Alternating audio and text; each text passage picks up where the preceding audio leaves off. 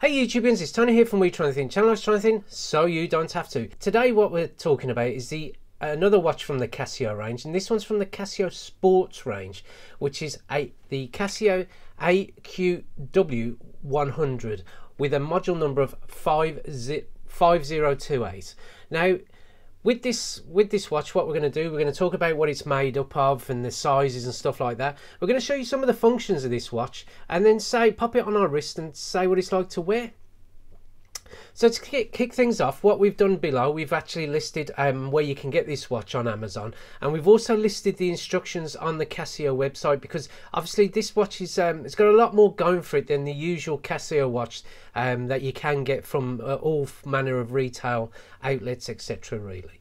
So just to kick things off, this watch is a Casio AQW-100. It is a Casio with a difference in that it's got a bit more going for it than the usual, but I'll talk about that in a bit.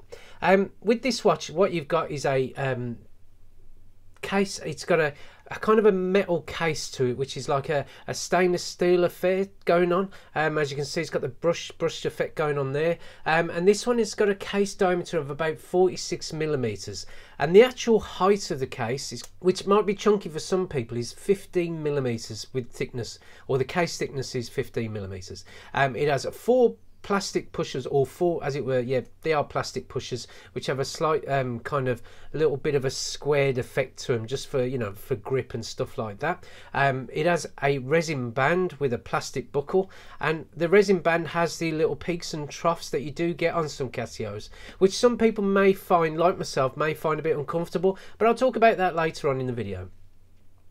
So as I said, it's, you know, it's got a stainless steel back, and this one does have quartz movement, and it also has 200 meters water resistance, which is pretty epic for a watch like this. Now the other thing to mention is, obviously, as you can see from the off, it is an analog digital display. Now with the analog, you do get a lume on the hands. With the analog part of the actual watch, you do get the lume on the hands and the actual main hour markers going on here, which I'll show you here just in the little clip to the right. And also what you do get is it is a backlit electroluminescence to it, which is absolutely, you know, it's dazzling the way it is. Quite a bright electroluminescence, because it's the whole back to the actual dial, which I'll show you which I am showing you in the video, sorry, the little clip to the right here. And it is a real nice kind of touch to this watch. As I say, this watch is a little bit different to the norm, because obviously, as I say, you've got the actual analog digital part. And what I love about the actual look about this watch is that the background is mainly taken up with a digital display, which is quite unusual for some of the analog digital watches I have featured on the channel. In that normally the actual digital display is either, you know, it's somewhere to the bottom or to the top, you know, and it can get easily obscured. Now the only thing I will say, that I have read some of the reviews on this watch, especially on Amazon, and they do say that sometimes the actual date can get obscured by the actual hands, which I can fully understand, because obviously it's Friday the April the 1st, or April Fool's Day as it's known, and you know, it can get in the way. But again, you know, you can just manipulate the watch to have a look around it, and I don't see it as a real issue really, but it is just a minor gripe with this actual design of this dial. But what I've got to say is I think it absolutely adds to the look of the watch. I mean, especially with this kind of metal going around the actual main part of the case, and you know, it's got that real sporty, I think, sophisticated look about it, and I really do like the look of this thing. I think it's absolutely stunning in comparison to some other watches that are out there. Now, talking about the actual dial, what you do see, I mean, obviously it's got a fair bit of information going on in the background. So obviously you've got your date, and you've got your time, and obviously it does daylight savings as well, which is great. And also you have your little mode indicators there, or sorry, alarm indicators there, because it does feature quite a few alarms, which I'll talk about in a minute. But at the top, as I say, there is a difference to this watch, and this watch does feature something that I have talked about with this Casio, and I'm going to show it here, the W753, which is here. It does feature moon and tide data, as I've talked about in this review here, which I'll pop a little link to in the bottom in the description and at the top. It does feature, as I say, moon and tide data. Now the moon data, as I've mentioned in the previous video for this for the watch I've just shown you, it shows you when there's going to be a new moon, or it shows you the phases of the moon. So the new moon is when obviously it's like a moon age as such. So the new moon is when obviously the sun is behind the moon, so obviously the moon is, you know, is in the shadow, as it were. And as the sun obviously or as the moon ages over 29 or 28.5 days, the actual you start to see the phases of the moon. Now when it's, as you can see on here, yeah, they're both new moons, and what it is you've got to really set this watch up perfectly, or, you know, as accurate as you can, to get as accurate a data representation of where the moon is and where the tide is. Now, as I'm going to quickly mention, this is the tide data as well. So if you are living near the coast, it might be quite handy if you're into surfing and stuff like that, or astronomy. You know, obviously with the new moon, you don't get the reflection of the sun on the moon, because, as I said, it is in darkness. So you might be able to see other celestial items, as it were, or stars in the sky, because obviously the reflection of the light isn't affecting what you're looking at, really. And if you are a surfer, as I've said, you know, you do kind of get an idea when the tide is high, really. I mean, as I say, it's only as accurate as the information that it put in it, but just to give you an idea of what's going on around you, you know, I think it's a great little touch. And the way that Casio implement this within this large dial, I think is, you know, it is fantastic. It is such a, I just really love the look of this watch. So just to quickly talk about the one thing I haven't mentioned, sorry, is the actual dial window here. It is, I believe, an acrylic material, really, so just be aware of that, because I believe it will be prone to scratching, micro abrasions and stuff like that. But, you know, as people say, it depends on how you treat your watches. But I think no matter what you do, sometimes you can pick them up purely by accident, no matter how careful you are. You know, obviously in the summer months you don't wear like a hoodie or anything just to protect your watch, and you know, sometimes it can, you know, you can accidentally knock your watch without realizing. So, you know, just be aware of that. I mean, Polywatch is your friend on this aspect, you know, to get rid of any, you know, any small scratches and stuff like that, which is what I've used on this. So just to quickly go through the functions, what this watch has, it has, as I've said, it's got on the main screen, you can see the tide and moon data, which is reflected in this first function here. So obviously you can cycle through, you know, within the months, obviously based on if you've set it up correctly with, you know, where you are on the planet in terms of longitude, the date, the time, and other variables that you're going to go through, which are listed in the instructions below, which I put in the description, just to help you with this using this watch. So obviously you can just see how through the month how the moon kind of goes through its phases, and obviously that is a full moon is represented there. So obviously it's when the light's bouncing straight off the sun, that's how you can see the full moon. And then obviously as you start going round, you can see the actual phases of the moon back to what would be a new moon. And obviously if you just tap on this, you can see the tide data. So the tide data, again, as you cycle through the day, it's not date specific. I believe it's more hour specific than day specific, but you can see, you know, you're heading towards a high tide, and then you start to go towards low tide, and then the tide is rising again as it goes up.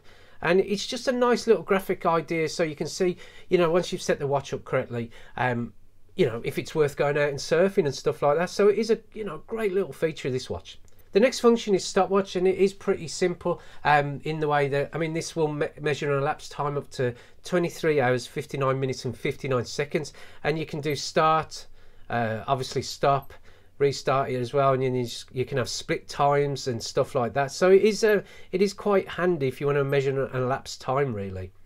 The other one is a countdown timer. Again, this will measure, it'll count down from a minute all the way up to 24 hours. So you can, you know, you've got a very large variable of measuring time as such, or, you know, if you're doing food or anything like that, or anything that you need to measure time with in a countdown aspect, this will do it. And also you can always see your time just up there, which is a nice little handy part of the watch. But plus, don't forget, you do have the analog part of the watch to rely on as well, which is, you know, it's superb on this watch. The next one is the alarms. Now this one it's got different alarm types. Now it does have a daily alarm, it has a date alarm, it has a 1 month alarm, and sorry, that will sound every day on that month, I believe, at that time that you specify. It does have a 1 month alarm, so the alarm will sound every day for the 1 month. It has a monthly alarm, where the alarms will sound at the same time every month, and it has an hourly signal which beeps on the hour every hour. So there's a lot going for this little watch here. Well, not little watch, I mean it's quite a biggish watch. I mean, if you want to compare it to just the F91W, it is quite a, you know, it is quite a sizable timepiece really.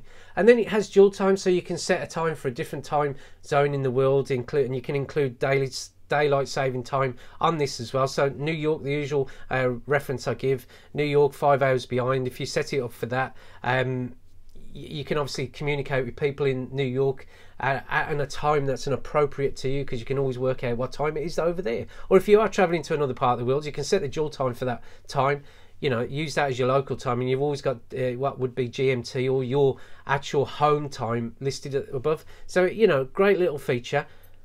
And then you've got the as it were, like the mode in which you can adjust the actual you know, the analog hands to this watch. And you know, I'm not going to go through it, but what you do, you just press the adjust button, and then you use this button here to just keep your finger on that button to allow the actual minute hand to sweep round. And as the minute hand sweeps round, obviously the hours hands will do as well.